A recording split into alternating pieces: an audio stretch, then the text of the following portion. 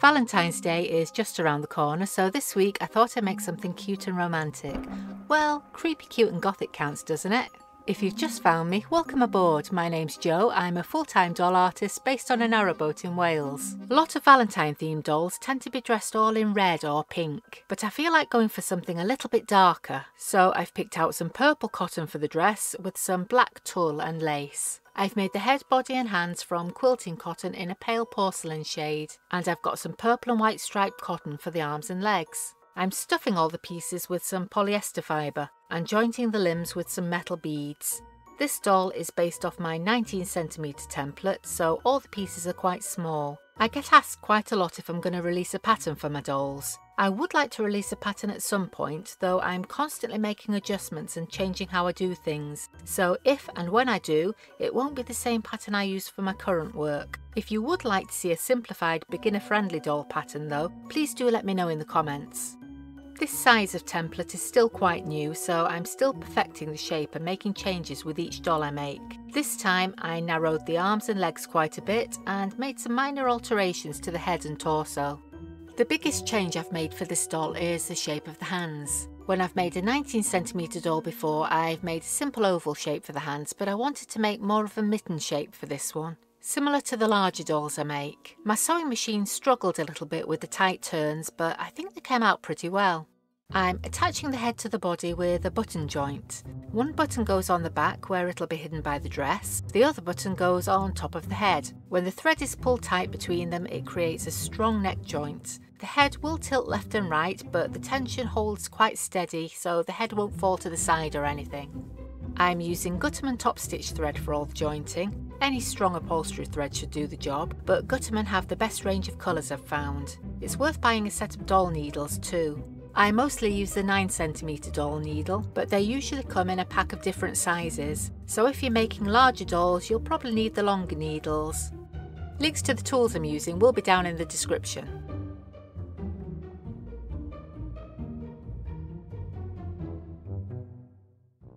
Before I sew the legs onto the body, I want to paint some shoes on. I'm using some black acrylic paint with a bit of fabric medium mixed in. I'm keeping these quite simple. I don't think they need any detail, I just think adding shoes makes the doll feel a bit more finished.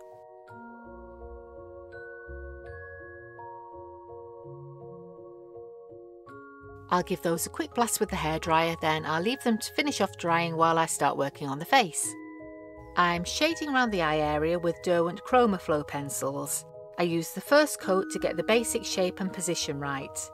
I don't use any sort of guide or template for this bit, I just take my time and keep shading until it looks right.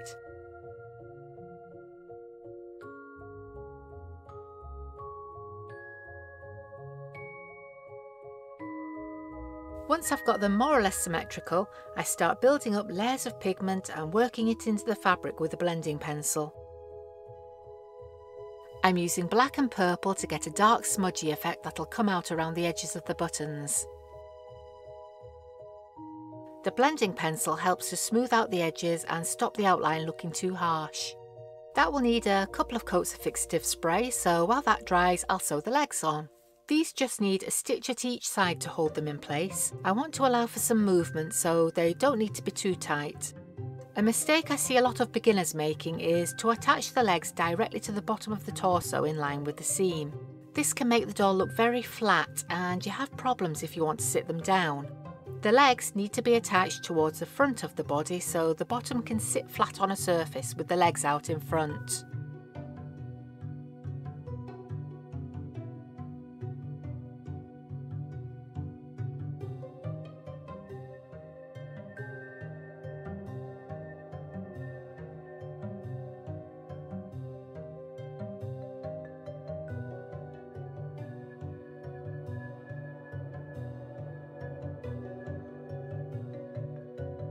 That fixative is dry now, so I can do some more work on the face. I've chosen some 15mm dark grey coat buttons for the eyes. I position them in the centre of the shaded area and stitch them through to the back of the head so they sit nice and tight to the face.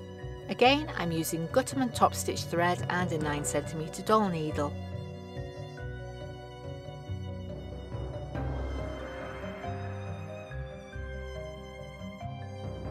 A pair of hemostats or forceps make it a lot easier to pull that needle through.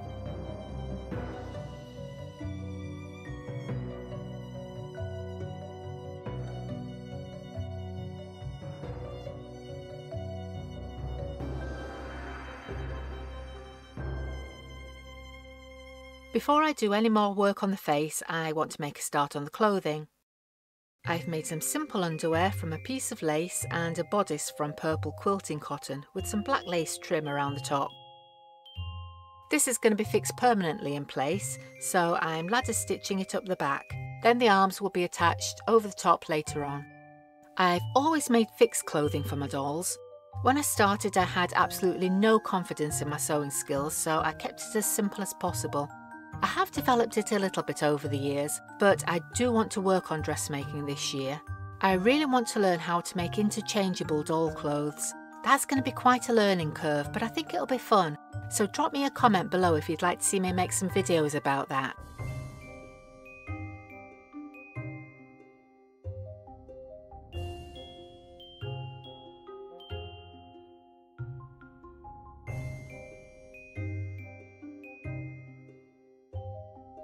I'm giving her some gothic eyeliner with Derwent's line maker pens. I usually just add a few swirly lines to frame the face, but I thought I'd give this one a cute little heart on the cheek too.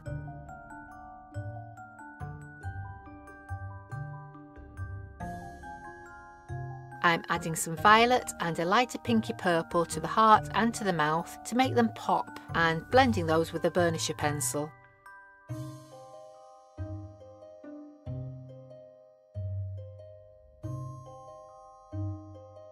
If you're enjoying watching this little one take shape, don't forget to hit the like button and let me know. You can also subscribe if you like so you don't miss the next one.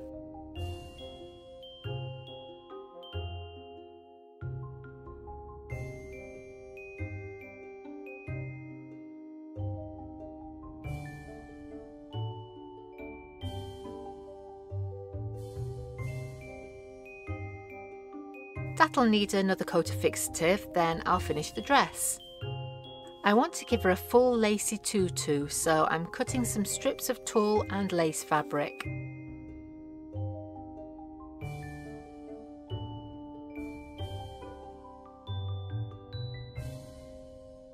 I loop the strips around a length of ribbon and ta-da! I just love how simple and effective this method is.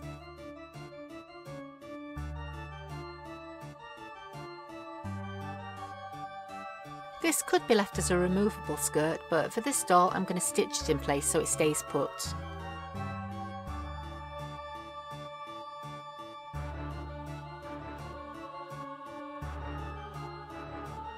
The arms are jointed by stitching through those beads at the top. I hide the knot under the bodice at the back, pass the thread through one shoulder, through the bead, then right through the body to the other shoulder.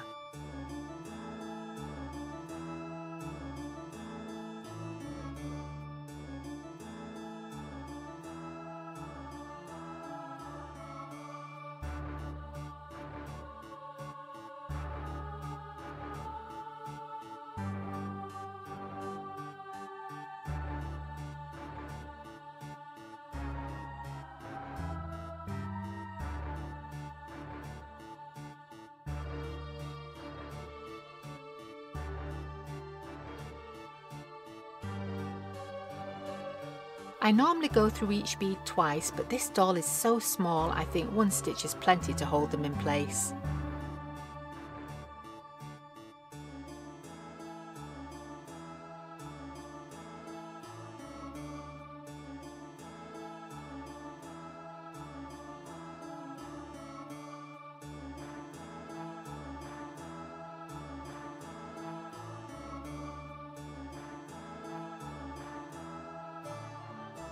I fasten the thread off with a couple of stitches under the back of the dress, then she just needs hair. I'm using some super chunky acrylic yarn for the hair, which I'm going to needle felt in place. I need to avoid felting over these stitches, so I take a couple of strands of yarn, fold it in half. I'll felt along the top above the stitches, then felt another line below them.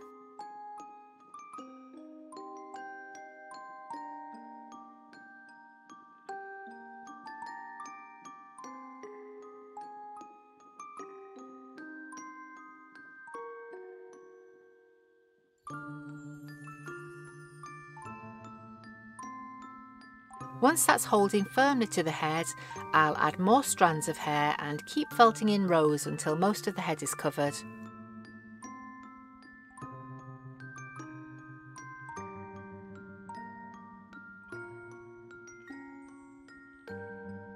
You can do this with a single felting needle, but I prefer working with a clover pen style tool, which holds up to 3 needles at a time. Working with 3 needles adds a lot more stability so they don't break as easily, and the yarn felts in a lot quicker.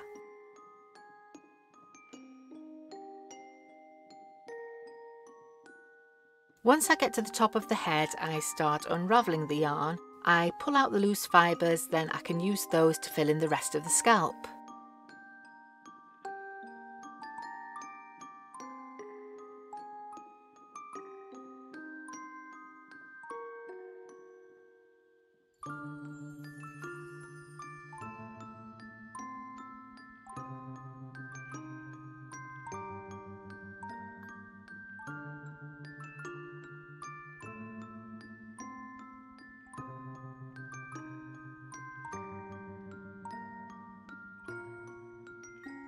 I'm using a few strands of purple yarn at the front. She's going to have a side parting with the hair clipped to the side, so I'm felting this in with 2 needles to get a straight line.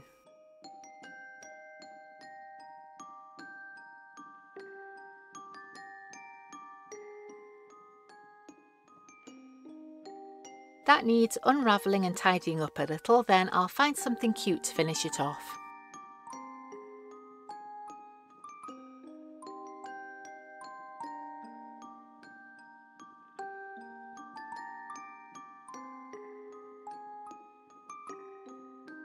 This little enamelled heart bead is perfect as a hair clip. I've made her a beaded necklace with a little heart charm, and she's ready to find her Valentine. I've named this little one Aura Heartbound. If you like this little goth girl, here's another one I think you're going to love. Go watch that one now, and I'll see you next time. Bye!